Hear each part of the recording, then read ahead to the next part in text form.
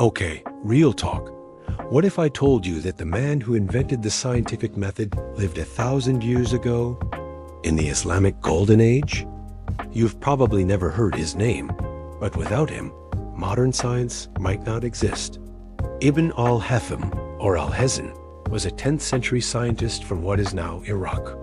He was the father of optics, proving that we see because light enters our eyes, not the other way around. He wrote the Book of Optics, which changed how we understand vision, lenses, and light. But he didn't stop there. He used experiments, observation, and logic, centuries before the Renaissance scientists did. In short, he turned curiosity into science.